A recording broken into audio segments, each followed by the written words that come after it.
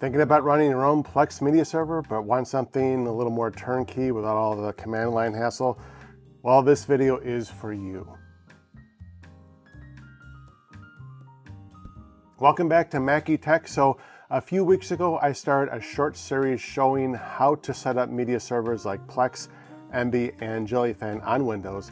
And today I'm circling back, but this time we're doing things a little bit differently. We're going to be setting up Plex in Docker in under 4 minutes with a simple sh script. And this isn't going to be my usual style of video, but it's fast, clean, and a smarter long-term setup. So for today's setup, I'm running a fresh install of Linux Ubuntu 24.04.2 on a virtual machine on VirtualBox with 4 GB of RAM and 50 GB of storage. And my media content is on my Ugreen NAS, the DXP 6800 Pro. The VM host is a Minisforum UM890 Pro, which I will link in the description. And we are talking to the VM via SSH on Windows PowerShell. By the way, if you're new here and you need a refresher on setting up Ubuntu VM or using VirtualBox, I've linked a couple of quick videos in the description. Just make sure you subscribe so you stay plugged in. All right, let's see if we can get this up and running in under 4 minutes. We'll start the timer, we'll tweak the script for our NAS setup, run it, and then I will break down exactly how it works step by step. Let's dive in. Okay, we are starting the timer now. So first we'll open the script with a sudo nano plex-install.sh, and we'll go down and type in NAS for our mode. And beneath that, we'll put in our NAS IP address, and then our username and password.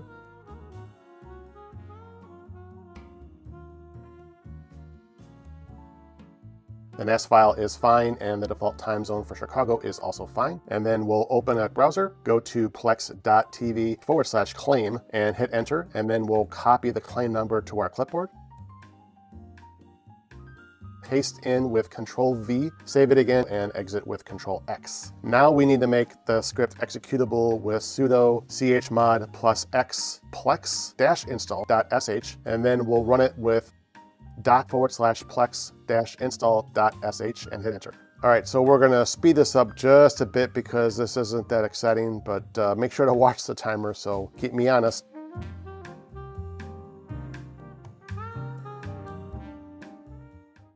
Okay, about 3 minutes and 25 seconds, which isn't too shabby. That's well below 4 minutes. So on the left-hand side, you'll see that Plex has started, and it gives us a URL, which includes the default port number of 32400/web, which we'll use in a second here to go to the server. So first, I want to check if my NAS media folders were mounted correctly in Linux. So let's clear this line, and then we'll go down a few returns, and we'll type ls/mnt plex-media, hit enter. Blu-ray, DVD, home movies, TV shows. That's exactly right. Those are the main media folders for my NAS. If you set this up locally, the command would be ls/, always remember that / home, your username, / media, and then hit enter, and it should list your movies. Okay, so now that Plex server is installed, let's go ahead and add our media libraries. So now let's go into our GUI virtual machine here on Ubuntu, and we'll open a browser and navigate to localhost, which is our VM, which is this VM machine, and then :3240/web, and we log in. First, we'll click Add Library, and then we'll choose our media type. In this case, we'll just select movies. You can rename it if you'd like. Next, click on Browse for Media folder. On the left side, you'll click the /data folder. This is the mount point whether your media is on a NAS, a network drive, or on external storage. Once you're inside the /data folder, you'll see all the media folders that were mounted, which are the same ones we saw before in the terminal. If you want a more complete walkthrough on organizing libraries, customizing your Plex settings, and more, I've got a full Plex setup video linked in the description. I'll also list the media paths that the script created in the instructions, which I'll link in my free Patreon tier. Let's go ahead and walk through how we actually got this script working from start to finish. Okay, so if we want to edit the script, we'll do a sudo nano plex install.sh,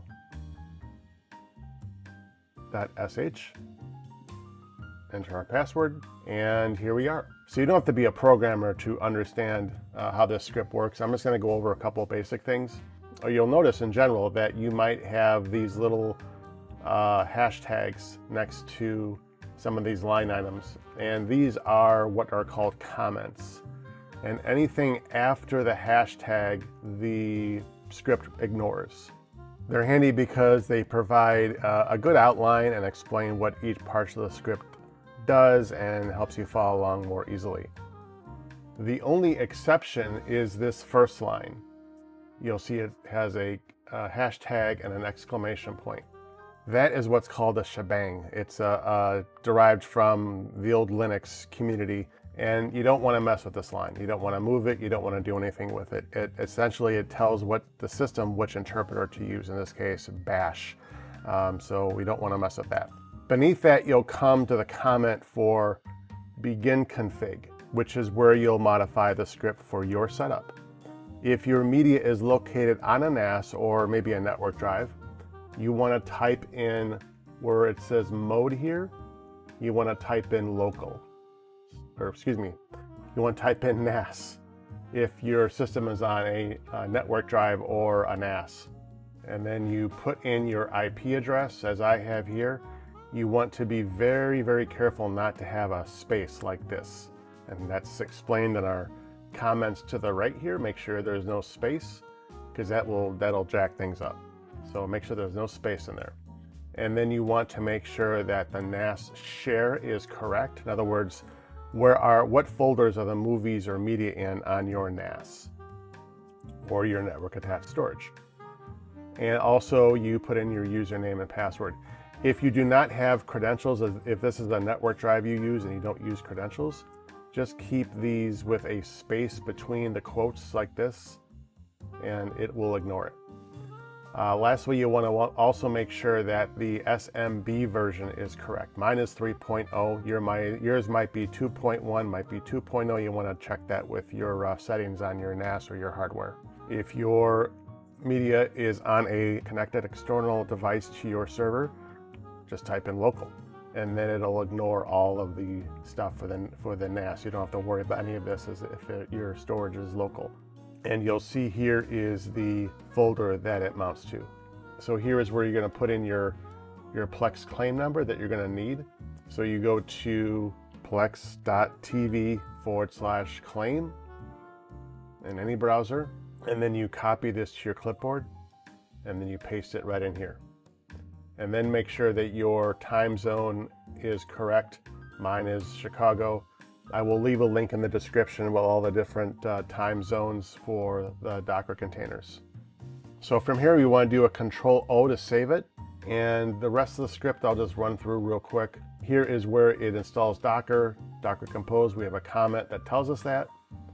And it grabs the certificates and it installs the Docker Compose plugin here. And then it starts Docker. And then here is where it assigns all of the permissions to Docker.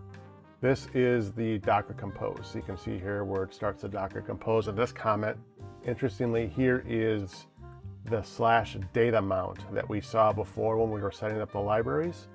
So this is going to be different than the mounts we saw before for the Linux. Just kind of keep that in mind. But whenever you're mounting within Docker, or whenever you're setting up libraries within your Docker with this script, you always want to use /data.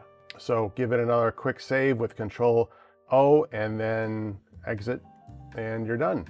So now we're going to go ahead and make the script executable. When you download it from my GitHub, it's not going to be executable yet, so you want to make sure we do that. So we're going to do a chmod space plus X as in X-ray space, and then type in plex.install.sh, and then hit enter. And then to run it, you do a /plex-install.sh and then hit enter. And that's it. It should run. You should be good to go. As mentioned, I'll leave a direct link to my public GitHub repo in the free tier on Patreon. Inside, you'll find the install script to get Plex running on Docker, our README setup guide with instructions, and the exact curl command to download and run the script right inside the terminal. And that's going to wrap up this tutorial on setting up Plex in Docker. If you found this tutorial helpful, please consider liking and sharing a comment. As always, make sure you click subscribe if you're new here and to check out these other 2 media server tutorials before you run. Thanks again for watching, and we'll be talking to you again very soon.